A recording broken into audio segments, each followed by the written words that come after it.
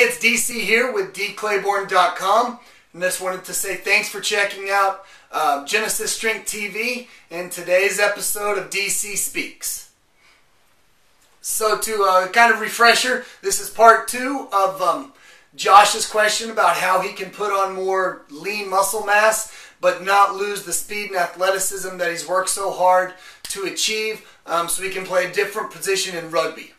Part 1, if you didn't check it out, we talked and kind of covered some basic nutrition quality or nutrition rules and guidelines that he can apply to make sure that the nutrition side is giving him exactly what he needs. And then today we're going to crank on the training and get rolling with that one. So training wise is going to be kind of your 3 basic things that anytime an athlete question comes in that's more general, we're really going to go back to those 3 training philosophies that include strength, power, mobility, and work capacity. So now, since Josh is talking more about putting on size and making sure that he stays as fast, if not getting faster, while he puts on that muscle, the 4th one, work capacity, kind of doesn't apply here today, so let's cut that out. It applies at a minimal level, which doesn't really even need to warrant the time to talk about in this one. So strength-wise, you already said you know how strong you were. It was something I think like a 475-pound squat at 190 pounds, 210 or 220. I don't remember off the top of my head. Pound bench. So you have that maximal strength that I'm always preaching, especially at 190. Even if you get up to 210, you still are going to have, you're going to be considered extremely strong at that size, even at your new weight. So the main thing we want to do with the strength is you want to keep hammering it and maybe not push so much as to continue to get stronger, but at the very minimum maintain what you have and focus on another aspect. What I mean is typically every athlete that comes to us in terms of becoming a better athlete or dominating their sport, the number one thing we start everyone focusing on is maximal strength. This is always pretty much the number one thing that we try to make sure every athlete builds up. It's the quickest way towards athleticism, and it's the quickest way to make sure that they never plateau.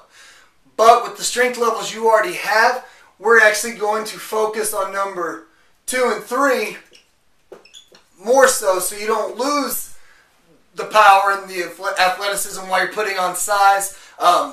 Make sure that you maintain that strength. Keep doing what you're doing on the strength side to keep those numbers up there, but tweak it a little more, focusing towards power.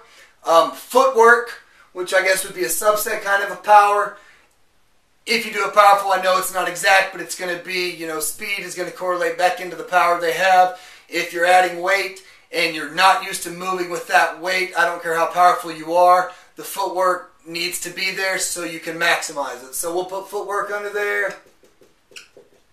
And mobility, so you're not getting totally bound up with that added muscle so you can't function, twist, run, jump, be an athlete. So power is going to be the main thing that you want to really continue to work on, so the muscle that you are putting on is powerful, is explosive, be a great rugby player. So power-wise, we stick with jumps. We want to do a ton of jumps, plyos, especially at that strength level you already have. That's just power waiting to be unlocked. Plyos, jumps, plyos, jumps, med ball throws, footwork, speed ladder. Don't really focus on it, but just make sure that your feet know how to carry you through that added weight, with that extra weight on you. Because you play rugby, in terms of power, we want to start adding in stuff if you have the ability to. Strongman, sandbag cleans, keg cleans, presses, tire flips are huge for you. Stuff like that. Stuff that's going to put your body in a uncomfortable position and teach you how to be powerful while fighting a weight that's constantly moving and not static like it would be on a barbell. We like to cap it at no more than 24, 25 reps with a little bit of rest in between it.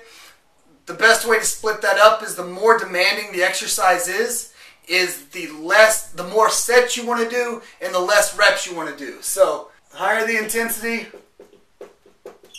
higher intensity, lower intensity, lower intensity will be higher reps, lower sets. Higher intensity is going to be higher sets and lower reps. And that way you're getting more. That way you're going to make sure that every rep that you do is powerful. You're going to be able to get more rest in between sets. And no matter which one you're doing, higher or lower, anywhere from 15 to 25 reps total for that exercise during that workout. So now that we've kind of talked more about the power and stuff and the footwork, the final thing I would add in, and I would add in short sprints, anywhere between 10, 20, 30 meters. I would never go over 30 because we're training it more for a sport and we don't need the work capacity. With the sprints though, we want to make sure that they're quality sprints. Kind of is the same thing as the higher intensity. You want to rest and receive a maximal recovery so your body has that burst, and as you continue to gain weight, utilizes it and figures out how to extract that power from the new muscle, so you're getting the most out of it. So a good rule of thumb in terms of resting for sprints. Again, this is just like a baseline. You can adjust it as needed. If you feel better sooner, get on it. If you still need a few seconds or another minute or so, that's fine as well. We do 1 minute for every 10 meters run.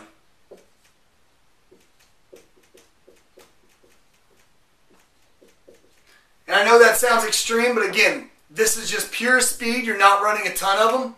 And because of that, everyone has to be picture perfect and explosive and powerful and as fast as possible. Sprints, plyometrics, other types of jump variations, med ball throws, strongman lifts.